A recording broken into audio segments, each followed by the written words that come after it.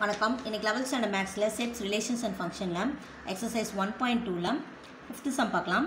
On the set of natural numbers, let R be the relation defined by ARB. If 2A plus 3B equal to 30, write down the relation by listing all the pairs. Check whether it is reflexive, symmetric, transitive, equivalence. ஓகேவா? So இதில் வந்து ஒரு relation கொடுத்துருக்காங்க, ARB கொடுத்துருக்காங்க. இதோட statement இதுதான் 2A plus 3B.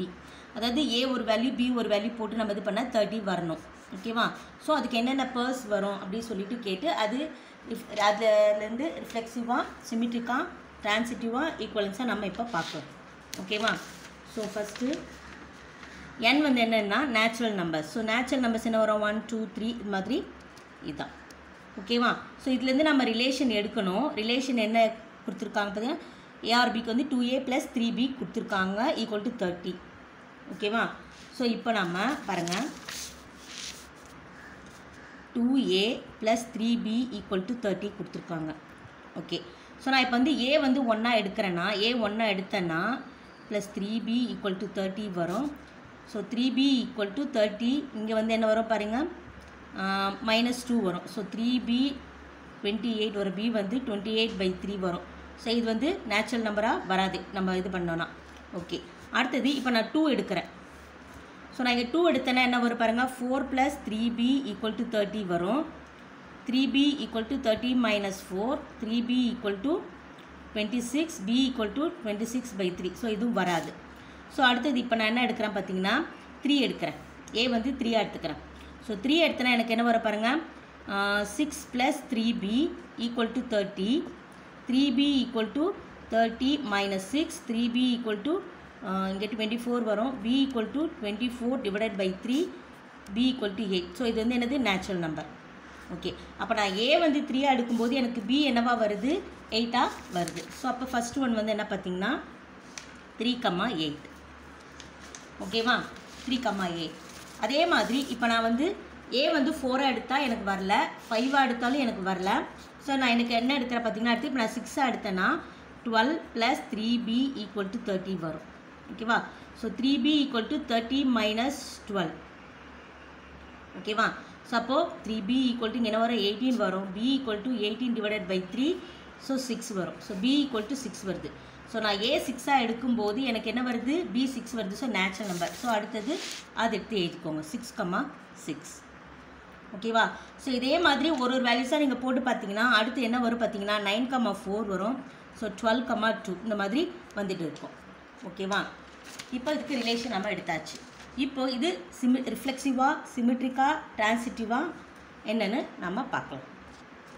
Okay. First வந்து என்ன பார்த்தீங்கன்னா reflexive. First reflexive. So reflexive வந்து என்ன பார்த்தீங்கன்னா A எலிமெண்ட் ஆஃப் R இருக்கணும். ஓகேவா? அதாவது என்னது A எலிமெண்ட் ஆஃப் R இருக்கணும். ஸோ இதில் ஸ்டார்டிங் இப்போ 3 ஆரம்பிக்குது. ஸோ இங்கே 1 இருக்குது. ஸோ 1,1 இல்லை 2,2 இந்த ரிலேஷனில் இப்போ 3,3 இருக்கா? இல்லை. So 3,3 not element of R. So அது என்னது, it is not transitive.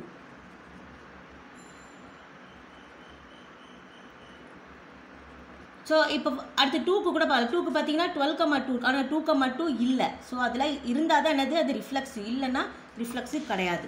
So அடுத்து சிமெட்ரிக். ஓகே. இப்போ சிமெட்ரிக் எப்படி பார்ப்பீங்க? ஸோ A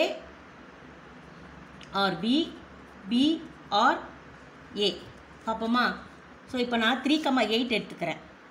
அதாவது இது என்ன வரும், A or B element of ஆராக இருந்து B or Aவும் என்னவாக இருக்கணும், எலிமெண்ட் ஆஃப் ஆராக இருக்கணும்.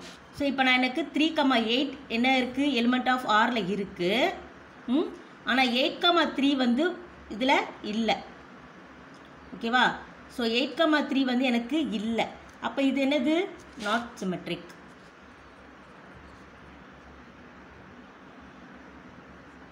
இது நாட் சிமெட்ரிக். ஸோ அடுத்து டிரான்சிட்டிவ் பார்த்தீங்கன்னா,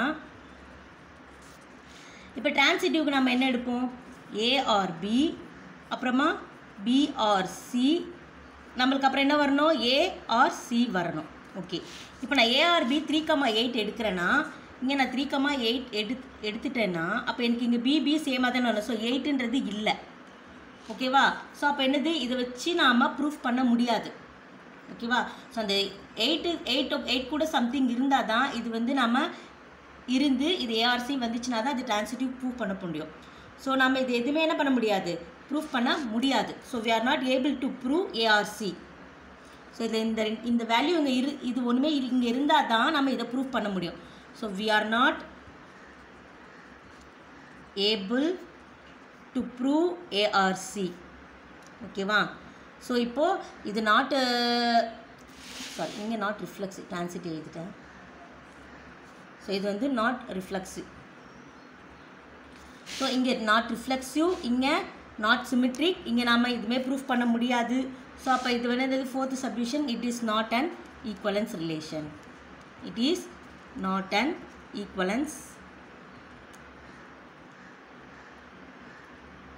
சொல்லி எழுதி இந்த சம்மை நம்ம முடிச்சுக்கலாம். இந்த வீடியோ உங்களுக்கு பிடிச்சிருந்தா லைக் பண்ணுங்கள், ஷேர் பண்ணுங்கள், மறக்காமல் இந்த சேனலை சப்ஸ்கிரைப் பண்ணுங்கள். தேங்க்யூ.